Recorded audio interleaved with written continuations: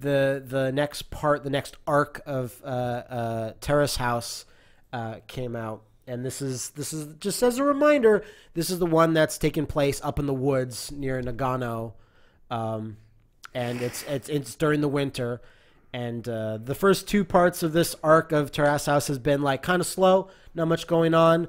But then this is the craziest. Now I've watched 3 seasons of this. This is the craziest arc ever, where people start getting together. People kiss on first dates. What the fuck? What?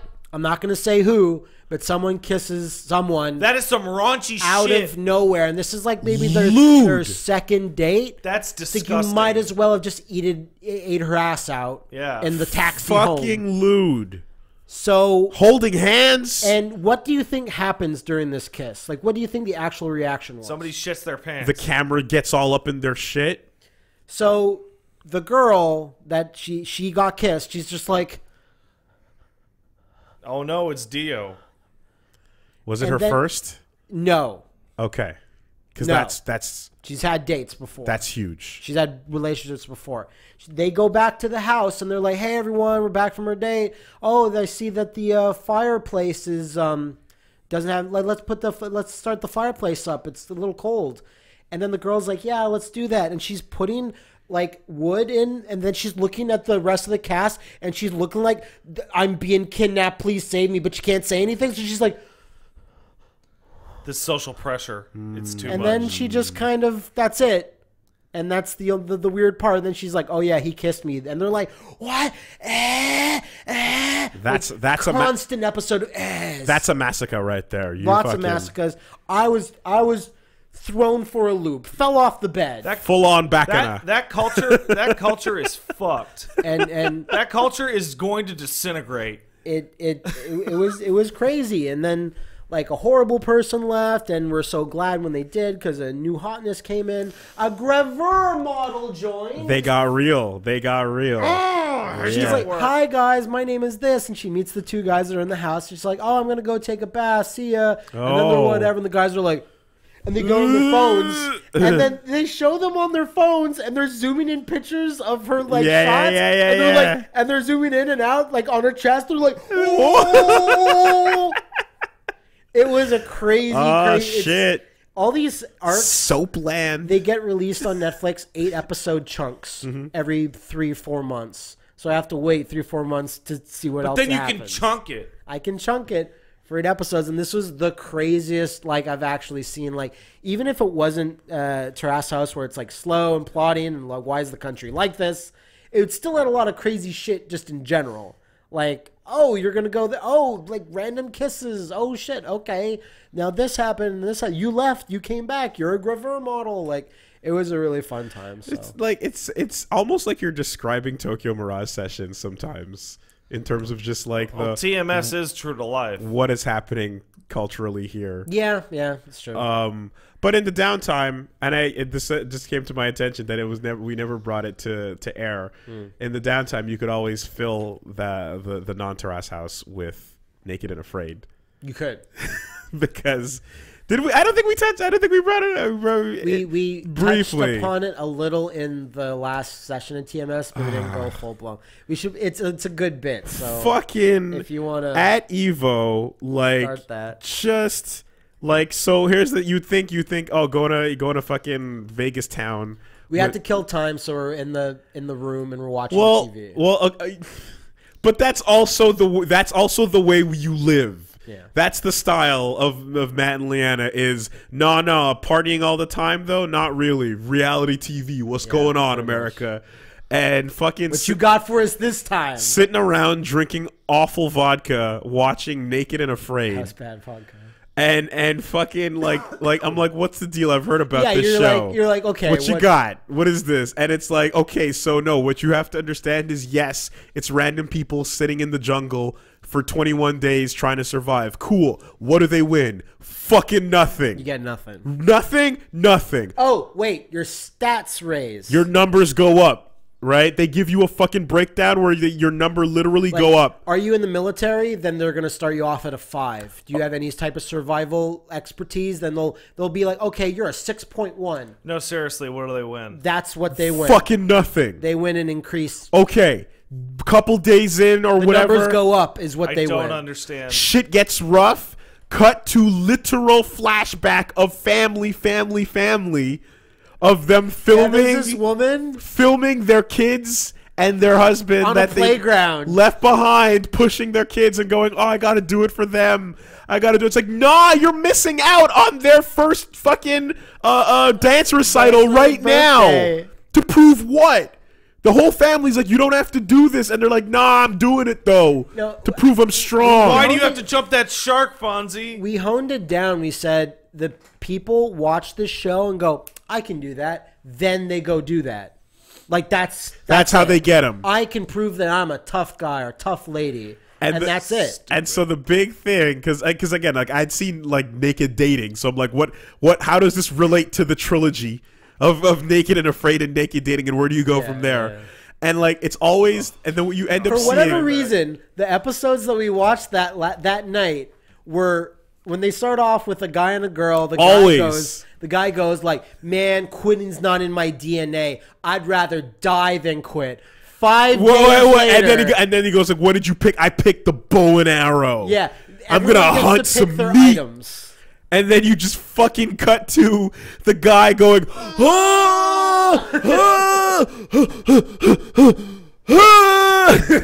a doctor comes over and says, this dude has fucking malaria. Your gangrene is kicking in. Why did you drink shit? Why did you drink actual shit? Yeah. Maybe you shouldn't have drank shit and then spread shit in your wound. And then fucking... I bet it was clear water. And like, cut to a helicopter.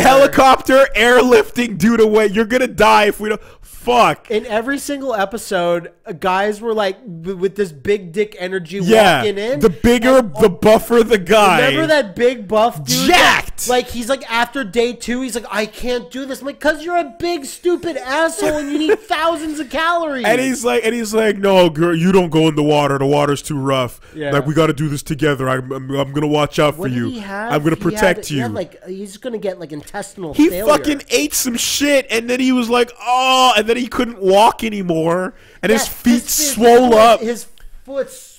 And then the girl's just like, you fucking idiot! What did you do? And he's like, oh. If someone quits the show, the other person has to do it by themselves. It's incredibly rough, and most people don't do it. But every woman on this show did it. 5 for 5 episodes we watched ended with girl alone doing the next 20 days because the first one the guy fucking ditched. And then they're just like, well, I'll do 20 days alone then. And it's just nothing happening as they sit in the jungle shaking as it rains for 20 days. And occasionally they like stick their head out and then it cuts to like a tiger in the fucking, like, it's in just a different environment. It's just B-roll, right? But they stick their head out of a pile of fucking bushes and it cuts to a tiger being like, what's going on over there? And then like a bear is like, who's that? What's that? Right? Part of reality TV's like journey into total fantasy is like amazing to me. They hand them a map and they go like, all right, you got to get to the waypoint. Frog on the map. Like, take a right at the frog, asshole. A left at the fucking, like, yeah, exactly, right? Piranhas, little piranha graphic. Like, it's clip art from, like, fucking 1996. And just, you never know when they're going to splice a B-roll ferocious animal roar or shot. So, do you remember that girl that was like, I tried to do South Africa? Yeah. And, like, my guy that I was with quit. And then I had to do like 12 more days and I had to quit because like there was no fucking water. Yeah, yeah. So then on this next episode, she's like, I'm coming back to do it again because I didn't get to complete it the first time. Right. I sure hope my male partner doesn't quit. He quits in 4 days. And then she's like, fuck me. And you don't even pick something useful. And then she does it. And you don't even pick something useful like the pot or a fire maker. Why would you not pick a pot? You need it to boil water. You need the pot, absolutely. You need the fire maker. If you pick a fucking bow and arrow or like a knife or, you know what I mean? Like some shit to be like, nah, I'm cool guy though. I'm a fucking hunted up. And you just die immediately. They're left with your shit and they can't do anything all with of those other tools can be substituted with a stick or a rock. Which you can't find and make. Those are around, right? Or you could use a stick and a rock to make approximates. But a pot means, oh God, you need, at best, you need the right type of mud in your area that you can make fucking clay. You need fucking sediment to firm it up. You need a fucking proper fireplace with a kiln that you have to build to make one pot. Wasn't the only guy that you guys were talking about that you saw that did it was like just this huge fat dude that just like this nerd that just sat there? It's like, I can take it. He just went, I can fucking sit here. They had water, so he's like, I'm fat. I'm just going to sit here. As long as I can drink water, that's fine. I'll just live off my fat. And he fucking did it for like at least like 2 weeks. No help. And no help at all. He just laid in their hut. And then like in the last 2 days, the producers are like kicking him. And they're like, fucking get up and do something. And he's like, fine. So we said, what if there was like a nerd version of like this where you have to take people with absolutely no skill? Oh Like my me. God. Or Yeah. I told him straight up, I'm like, what are you bringing to the table, Wooly? I brought my Switch. And I'm going to just sit here. You're going to have a good first 4 hours. I brought my Switch. Brightness on max. Turn the brightness up. HD Rumble. Max volume and separate those Joy-Cons so I can fucking swing it. And I'm going to just be here in the fucking... You're playing Way of the Hado on Ultra Street I'm going Fighter. to just sit here using all the battery I can to fucking do my Hados at the screen, which is propped up, volume up. That's me. I brought my Switch. And then it's just like... That's what when I a do. guy is like, man, quitting's not in my DNA, and he just gets like congenital heart failure in the plane, and the plane just comes and then turns back around, and the girl's like, oh, fuck. Wait, we have there's a moment in the episodes where the two partners meet for the first time, and so they walk through the forest, they strip off their clothes, and then they shake hands and go, hey, nice to meet you, let's survive. And we're just saying, like, on the way to the handshake, just like cut to the hand, like the hand coming out, and then it just falls and right then before. helicopter, just he's out, he's done, nope, sorry. Got gangrene just by standing there. Like just passes out and falls past them, anime style. I don't know if either of you would appreciate this because it's a completely different tone. It's like pure dryness with no dialogue. But there's a YouTube channel that I'm a big fan of called Primitive Technology. Oh yeah, I sub to you're that. Him? Yeah, man, it's so fucking cool. Yeah, it is. I think the guy's Australian or New Zealandish. Dude made a fucking like tent with a moat. Yeah, he's just some fucking out of nothing guy who goes into a forest near where he lives, I guess. Yep. With shorts. Just make shit. That's what he brings. He brings his shorts and his video camera, and he builds himself a little life out there. It's amazing. And he shows off how you make all these fucking ancient tools with your hands. He's got 8 billion subs though, like yeah, that. well, he deserves it. I mean, he just does it. You watch something like that, and you're like, you're gonna be fine. Yeah. Like no matter what happens, you're gonna. Well, because it's like he shows you how to make a nice brick and then the mortar for it. So you're like, oh, I can just make anything in any situation. If there's ground underneath me and I can shovel it up. Rocks are powerful. I can make a fucking brick and just make a nice house. Like, it was nuts, yeah. Also, when you're a vegan on this show, it's like, quit. Oh, God, you're done. You're going to fucking forage for berries for 21 days? Your moral standings are noble and appreciated, but they are naive in a survival situation. I see a guy just eating like an iguana, and the other person is crying because they're so fucking hungry because there's nothing to eat but animals. In New Zealand, we were doing a hike, and the person who was like showing us the trail walks up to a bush and goes, "This right here, bush, Pain bush, right? This is awesome. If you're a hiker and you're lost and you need to survive, you can pick this leaf off right here and eat it. Tastes kind of sweet. This will get you all the energy you need. You can just sit here at this bush and pick it. However, on the same bush is a different kind of leaf. You eat this, dead in an hour. Instantly. And it's like, you just have to know. You just have to know the lay of the land and figure it out. Or I could eat that rabbit! Or you could eat the fucking rabbit. Oh, turtle? Yeah, bye. You know, like... Outrun this rock, fucker! Like, straight up, I'm looking at a bush, and there's 2 leaves on it, and it's like, this is the life bush, this is death. The death bush. Fuck you. Survive. Get ready. Go! And if you eat the right leaf, it'll say time extended. And if you don't, it'll say nothing. Decide the destiny. Yeah. Fuck you. So yeah, that's good. Yep. That's a good song. There you go. Naked and Afraid. That sounds like a mess. There's also Naked and Afraid XL, which is several tribes of people living nearby, right. and they're like, we're the whatever, like original name of the area that they're in tribe, and then See, I would watch that based on one condition, whether or not they filmed it in a place with no law. Because if they filmed it in a place with no law, that'd be a really interesting show. Yeah, it's called Lord of the Flies. You can go watch it. I want it to be fucking real, Wooly. Also, you love the fact that there's like one episode, the girl is a lesbian cop, and then the guy that she teams with is like a preacher from Utah. Yeah. Yes.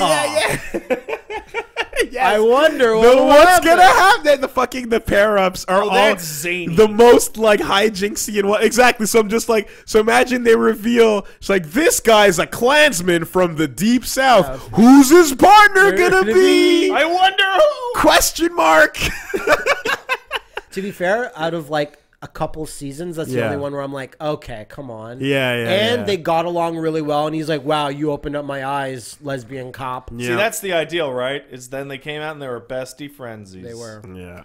Then there was that one crazy lady that said, I'm going to kill you to the partner. Right, and the right, producers right. are like, you gotta go, bitch. Yeah. And she's like, what'd I do? And then You're like, the low tier god of this reality show. and then she's like being brought away, and then she's like back at her place in like the deep south, and she's like, whatever, I would have done it, but my partner was a pussy. Yeah. You were asked to leave because you threatened someone's life. yeah, because they're pussies, man. I'll kill them. No, like I said, I just need. Especially those of you in the jury. Especially those of you. We just need the guy who's like dying and about to get lifted onto the helicopter being like, I used to be clothed and brave, but now.